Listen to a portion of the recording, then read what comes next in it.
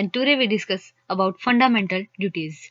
During the emergency in 1976, the Indian government formed a committee to realization of duties to the Indian citizens, and the committee recommended that we should introduce a separate chapter which is dedicated to fundamental duties.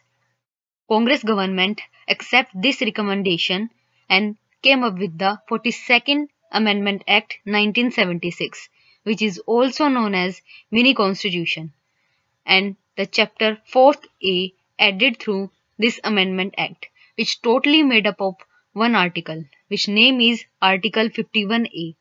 And this article introduce our 10 fundamental duties, which is number 1 is respect the national flag and national anthem. Second is protect the sovereignty, unity and integrity of India. Third is serve the nation when needed.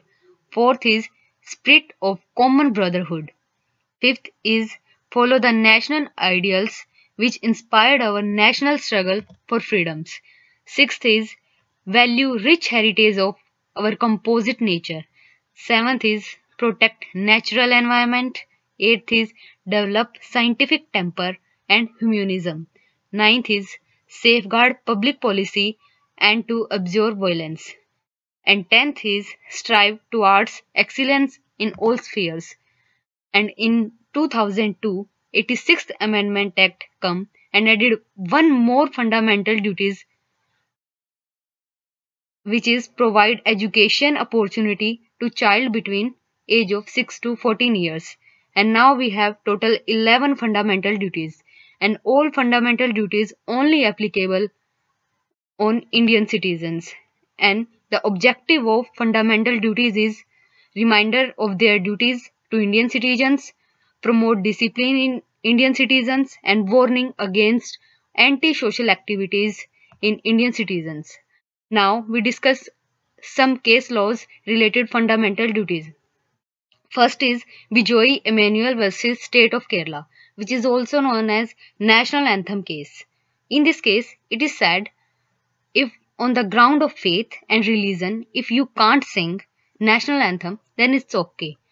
But Article 51A of Clause A says that it is duty of every citizen to respect national flag and national anthem.